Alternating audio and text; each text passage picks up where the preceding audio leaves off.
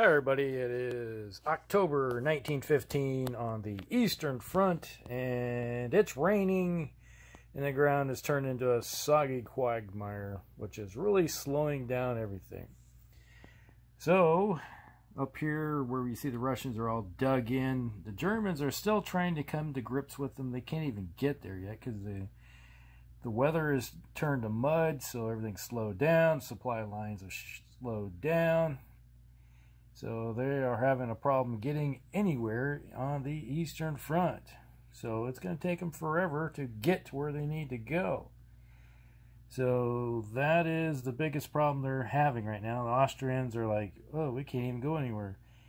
Over here, they tried to attack Odessa. The troops are pretty much demoralized. They did rail some new units in to there, and, well, they are stuck on the train. Well, I guess they did untrained. They do have enough movement to get off the train, but they can't move anywhere. So that is the biggest problem.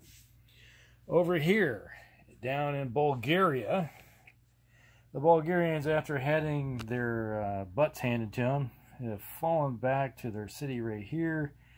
And next turn, they probably plan on digging in. And it just depends on what the British decide to do. Right at the moment, it's like 1, 2, 3, 1, 2, 3. Yeah, they are kind of stuck at the moment, I guess. Their supply line, they are at the extent of their supply lines where they're sitting. So the Brits have a choice. They can hang out where they're at or fall back and maybe go after Constantinople. They do have a new movement with some of their troops to get to Constantinople, so it's going to be an interesting thing to see what happens. And other than that, that is pretty much it. That's the Austrians do have some troops parked over here in Serbia and debating whether to move them across the line. I guess they could rail them over to Sofia and move them down there to help out the Bulgarians. But at the moment, they decide, hey, you guys can handle things yourself. Probably because they know that with the weather, the British are going to have some problems at the moment, but, you know, they are sort of taking over things down here. And that's the full extent of what happened. There wasn't any combat. For the first time in forever, there's no combat in Europe. The weather has slowed things down. With the Russians deciding to fall back and let the terrain be their defense for the moment, and it's working in their favor. So, but that is allowing the Germans to build up their forces again.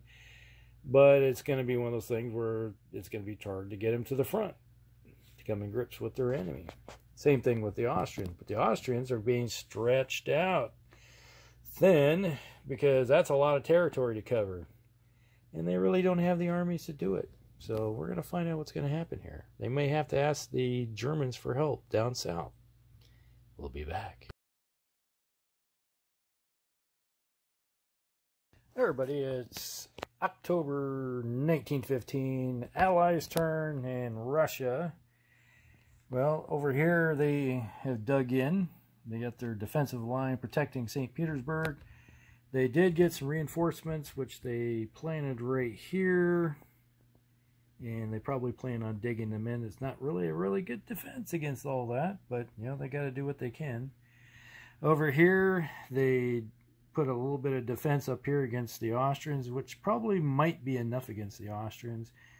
Over here, they decided to sally forth out of here where they had their defenses up, and they did do an attack, and they demoralized this Austrian unit right there, that army group, which is now falling back. And over here, nothing happened there. Now, the interesting thing that happened was that the Brits are not messing around. Unfortunately, right here, that's the most they can advance. They didn't want to attack across the river, attack this unit that's there. And attacking across the river is not a really good thing. Now, one thing I forgot all about where the demarcation line was. You'll see this little line right here. And it moves along. Cross over here. That is where the Eastern Front demarcation line.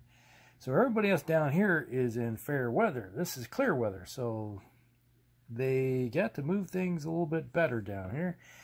Oh, you're noticing something different. Oh, Constantinople now belongs to the British. They took it. They marched in and crushed the units that were there. They were, most of the troops in there were demoralized already. So it was, and the Ottomans did put a unit in there, but the defense was so weak that the British unit that was right here, they marched across and just hammered them and took them out.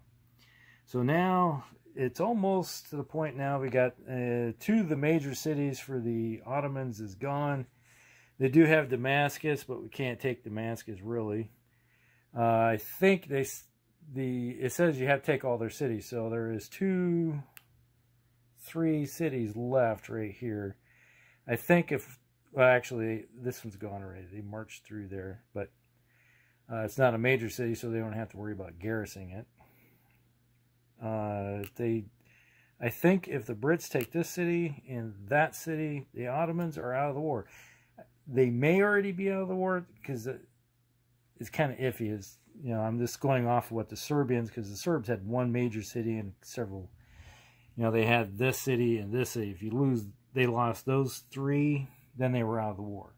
So I'm assuming it's the same thing where you have to take this city and this city yet from the Ottomans, and they'll be kicked out of the war. So it's maybe that the Ottomans may be gone pretty quick, because, well, they're going to have to start pulling troops out of these boxes to start defending over here.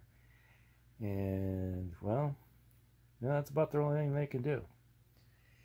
And it's looking really bad down here, so I think the Austrians are not really sure what to do. They're spread out so thin, they're probably going to be screaming at their German friends that are busy all the way up there with their massive armies. So they may have to start pulling troops out of either France or off the Eastern Front to bring them down to the Southern Front.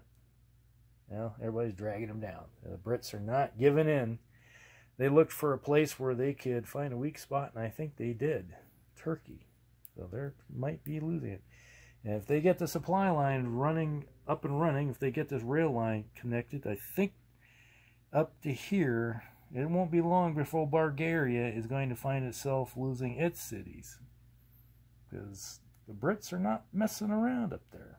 All right, we'll be back.